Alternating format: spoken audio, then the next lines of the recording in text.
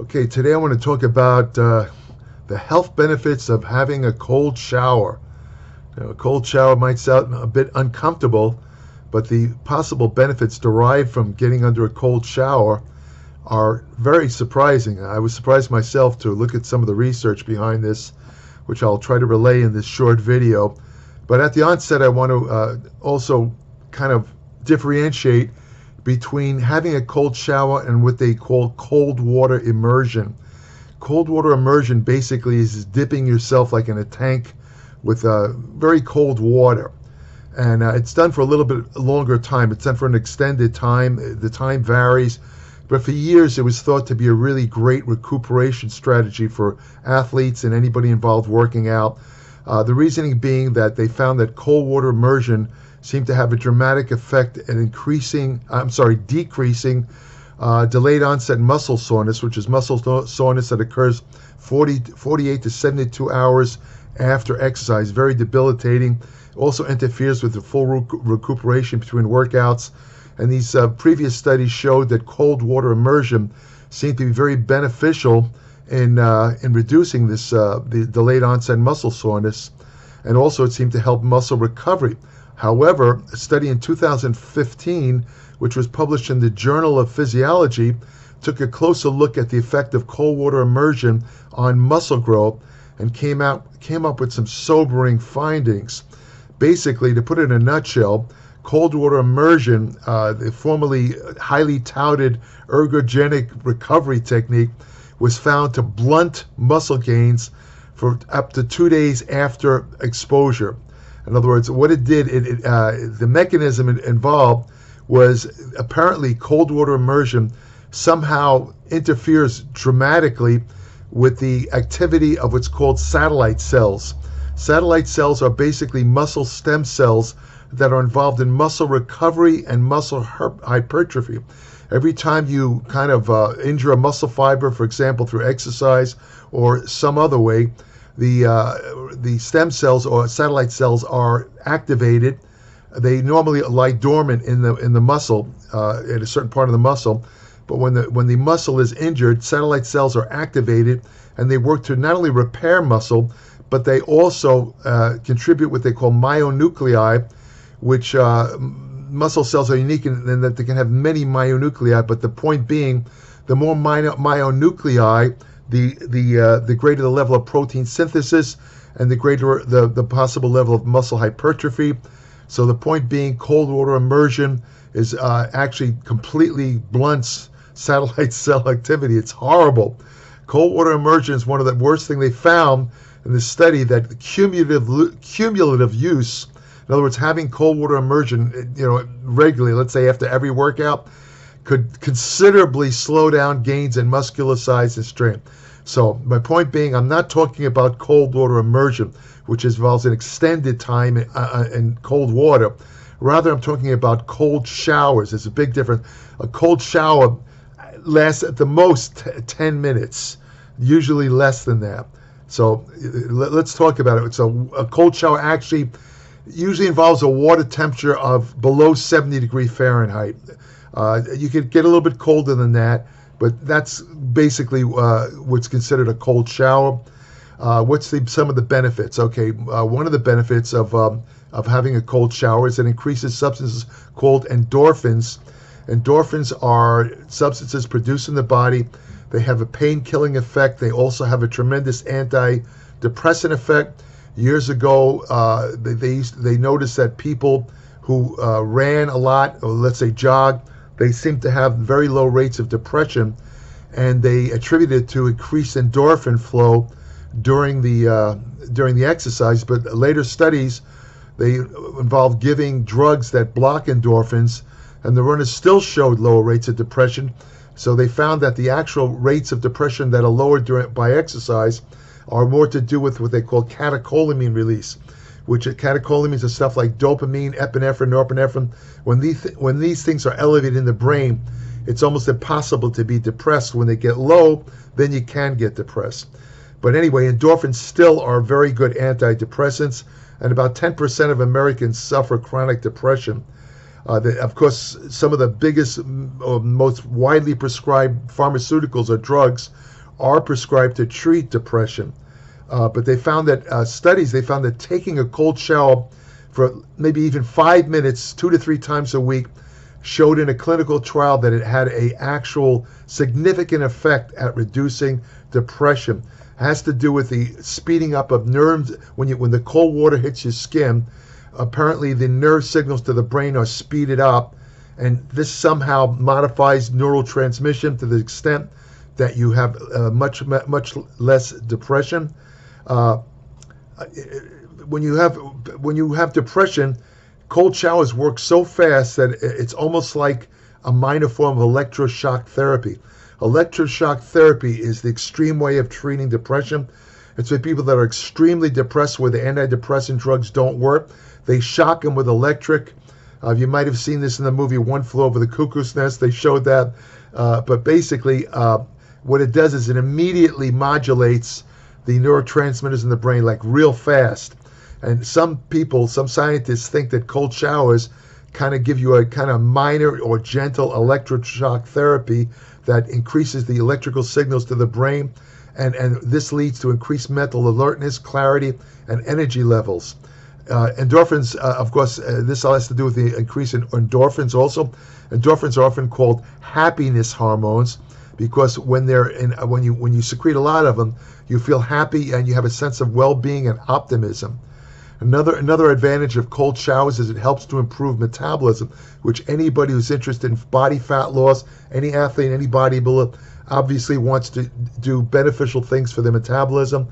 Well, it turns out that taking a cold shower can help because of something called brown adipose tissue, or BAT.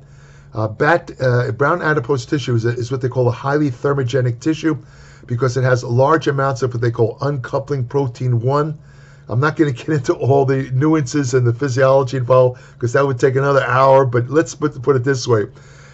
When you have a lot of brown fat in your body, or active brown fat, calories are converted into heat rather than stored as body fat. So having brown fat is an advantage to having better body composition. Now, for years, they thought that, the only humans that had significant amounts of brown adipose tissue were babies. And the theory was that as you got older, the brown adipose tissue more or less disappeared or just wasn't there anymore. But more, concise imaging methods a couple of years ago showed that adults can also have brown adipose tissue. It's around the shoulder blades, upper back. It's in various areas of the body. But adults are fully capable of having brown adipose tissue. And as I say, it actually burns calories. It's called a fetal energy system because the calories aren't being used as to power, let's say, muscle. They're just being burned up. It's thermogenic. That's thermogenic. Now, it turns out that there's ways of actually stimulating brown adipose tissue, even as an adult. I'm going to talk more about this in my Applied Metabolics newsletter because there's a lot of different ways. It requires a very in-depth explanation, but suffice to say, one of the easiest ways to stimulate brown adipose tissue in an adult is exposure to cold. Training in a cold atmosphere, maybe it's uncomfortable, but it actually will stimulate brown adipose fat. So when you're working out, you'll actually burn more fat than normal because of the cold environment. Now, when you take cold showers, especially you hit that upper back shoulder area where the brown fat tends to concentrate, you could actually stimulate brown adipose tissue just from having cold showers. Now, I'm not saying that somebody who has a lot of body fat, all they have to do is take cold showers and they're going to get slim. No, it doesn't work like that. If you have a lot of body fat, you're still going to have to diet and exercise. But they found that studies show that taking a cold shower a minimal 2 to 3 times a week actually does increase the metabolism, and it can help fight obesity over time. They don't really know how the cold showers or the cold water stimulates brown fat, but they think it has to do with stimulating certain hormones, probably catecholamines, epinephrine, norepinephrine. Also, the cold shower seems to have a beneficial effect on the intestinal microbiome, which is the collection of bacteria, fungi, other organisms in the colon that plays a huge role in controlling the metabolism, how you handle carbohydrates, fat, protein, how you handle calories. I just wrote a massive article on the microbiome, especially in relation to physical activity, like people who are involved in exercise and sports. It's going to be coming. It's going to be published in an upcoming issue of my Applied Metabolics newsletter. Another way that cold showers are really good for your health is it seems to improve circulation. There's a double-edged sword to this, because when the cold water hits you, your blood vessels constrict. And now somebody who has already pre-existing heart problems or let's say high blood pressure, you have to be a little bit careful. You probably want to go easy on the cold showers. Try it for like a minute or just a minute, just to get used to it. You don't want to go in there whole hog if you have circulatory problems, because it'll cause a minor constriction. But what happens is, though, when you lower the temperature of one area of the body, it speeds up the delivery of warmer, oxygenated blood to the area. It's a body mechanism, and this speeds up recovery time. And some people, as I said, some people may benefit from cold showers as a way to help their blood move through their body more quickly, such as people with poor circulation and diabetes, that kind of thing. So definitely cold showers do have a good effect on circulation. Cold showers also have a surprisingly beneficial effect on immune function. Of course, these days with the COVID-19 pandemic, immunity is in the news all the time.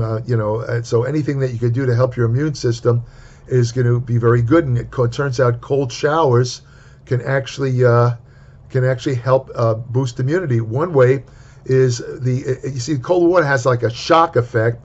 It's actually a bit of it's applying like a quick stress to the body.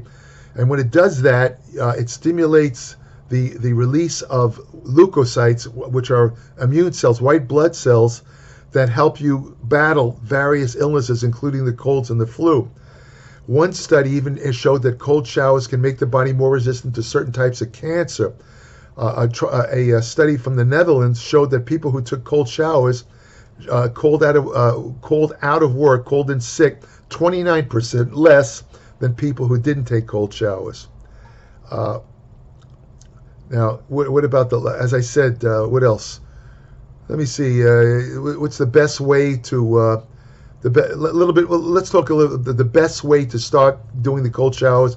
Start by slowly lowering the temperature at the end of a usual shower. Now, you take a hot shower.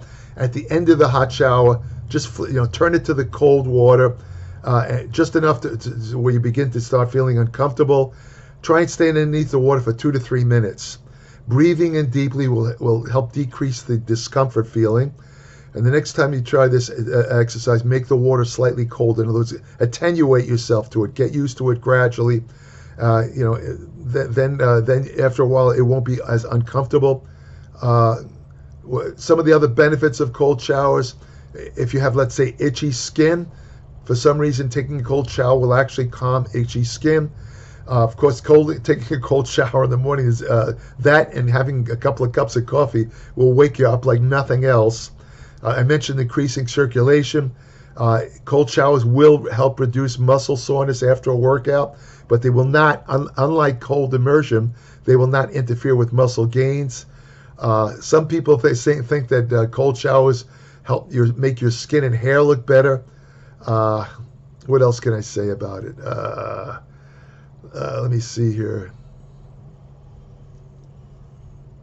They seem to help with blemishes, and that type of thing. Well, anyway, that's about it for cold showers. I would say that they're pretty beneficial. I mean, I had the experience recently. I have a hot water heater, gas heater.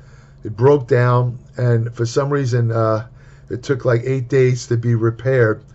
And I didn't like the idea of taking cold showers. I prefer actually hot showers, but I was forced to take cold showers. And be honest with you, I did the methods I mentioned in this video.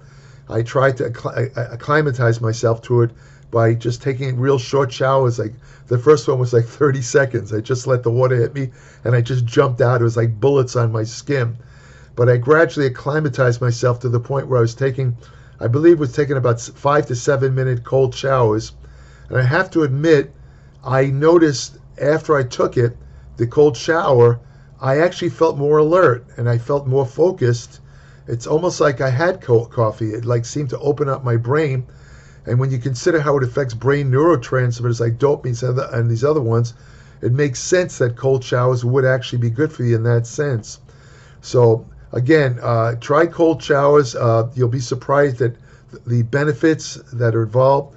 It's actually good for you, but keep away from cold water immersion. No matter what you read, I mean, I still see articles and videos on the internet touting the benefits of cold water immersion.